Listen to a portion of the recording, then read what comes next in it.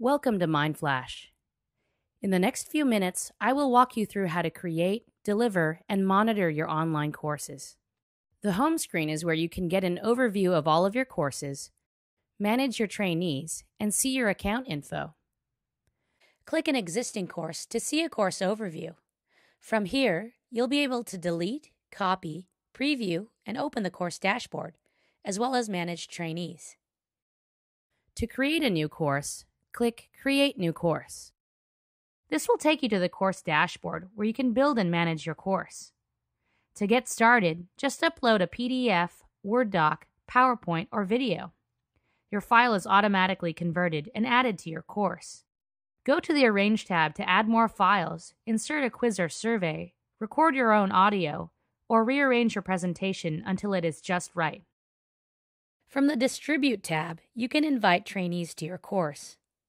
You can invite existing trainees, add a new trainee, invite trainees from Yammer, or upload a list of trainees from Excel. Once you have activated your course, use the filters to see your trainees' progress. If a trainee has missed a deadline or has not passed the course, you can reset them and they will receive an invitation to retake the course. At any time, you can click Preview to see your course from the trainee view.